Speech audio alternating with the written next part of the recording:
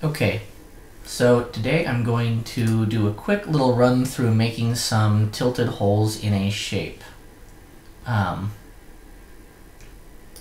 So first thing I'm going to do is create a sketch. I know you can do this other ways. I'm going to do it with a sketch because that's easy for me. We'll just zoom in on that. And I'm going to stop sketch. Rotate this a little bit around, and then we're going to lift that up 20 millimeters. And let me bring this back in so you can see it. Okay, so we've gotten that, and I'm going to go ahead and fill at the bottom with a, let's make it a 3 millimeter radius, and the top with, let's say, an 8 millimeter. Let's make it 6. In case we need the room, we can always change that later. So here's our basic shape. Now, the issue is that we want to make holes in here that are at about a 10 to 15 degree downward slope. So the best way to do that is to use a set of offset planes. So I'm going to go under Construct and build an offset plane, and I'm going to offset it from the base, and I'm going to pull it up, say, 8 millimeters, because we're going to need some room. We may have to make this whole piece bigger. So I've created an offset plane. That seems fine and dandy. So now what I'm going to do is hide the original body that we've got. I'm going to go create a sketch on that plane, and since the origin is basically the center of everything for us, I'm just going to draw a line starting from the origin and going straight up this way, and another one starting at the origin and going straight out this way. It doesn't really matter which direction we go as long as those are perpendicular. So we'll stop the sketch, and you'll see that those are offset upwards because they're on that plane, which is hidden now. You can see the planes there. So now we need a plane at angle. So I'm going to select this line, and then I'm going to rotate it 15. It needs to go not 15, but 75 degrees. There.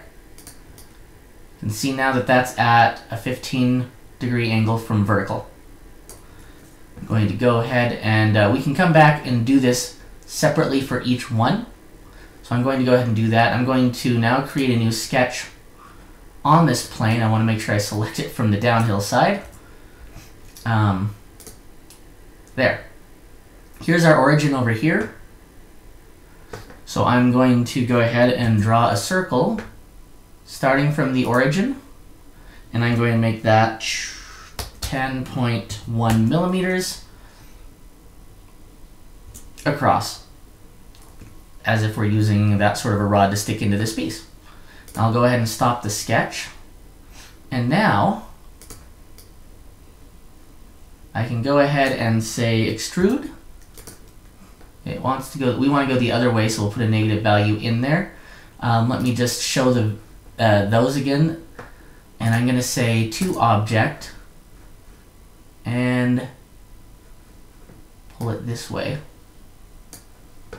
Sorry, and say all. And that is at a 15 degree tilt.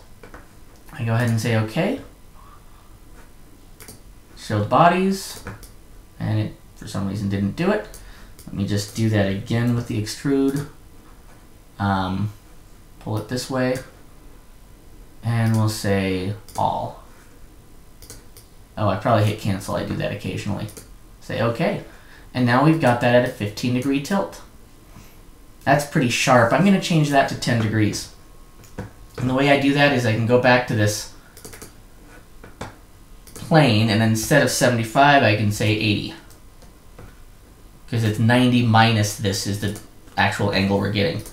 And so now you can see that that's a shallower angle. But just to make sure that we're getting this just right, I'm going to then go back and move that up. I'll go to my offset plane, which I can do here, right here. And let's just lift this to 10 millimeters. And now we can see that we've moved that up. Now there's a little thing about this. You're going to end up with a weird little shape in the middle of this. So what I'm actually going to do is I'm going to go back to that extrude that created that. And I'm going to make that 2 sides. And one goes to all and the other goes, I'm going to make that 3 millimeters. And now it'll just stick a little further into the block, which you can't really see right now. Now I've done that for one of them. Now I'm going to run through it really quick to do it for another one of those things. We're going to just hide that body.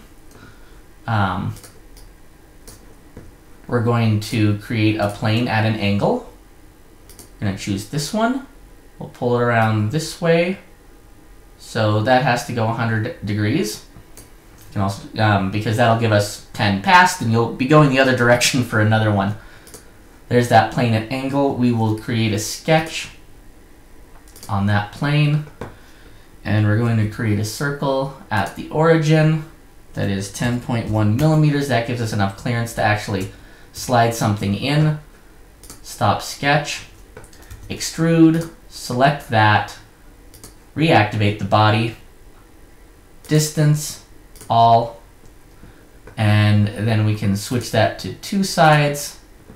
And the undone one we can do 3 millimeters.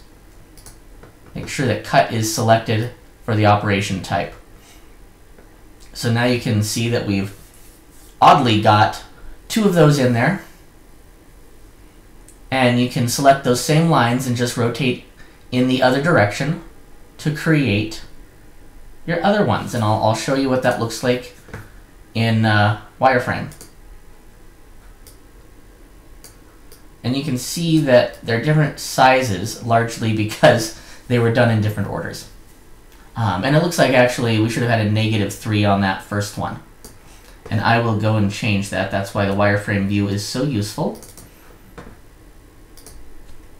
And I'll just hit -3.